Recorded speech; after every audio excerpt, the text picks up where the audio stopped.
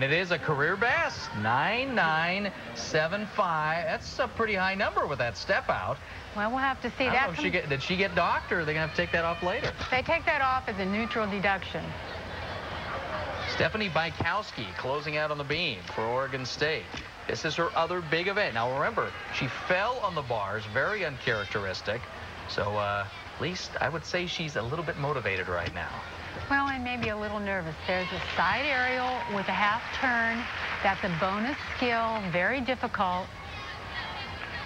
She has to put what she did on the uneven bars behind her, come to the balance beam, the pressure event, and stick. And there's a tumbling series. Perfect. 2 flip-flops to a layout step out. So far, so good for Stephanie Bychowski. Well, you know, she finished that bar routine with a pretty good dismount. She may have got all the bad stuff out of her head right there. We hope she has, and she looks good so far. Setting up for her jump series. Stag to a sheep jump.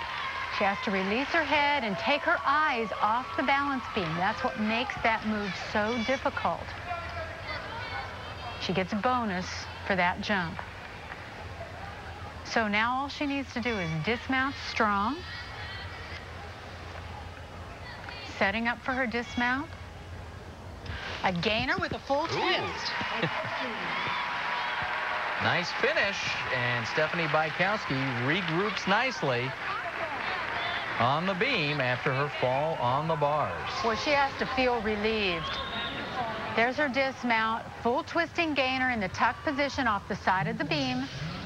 Difficult skill, and Oregon State has had a great set on beam. Look at this, 995, a career.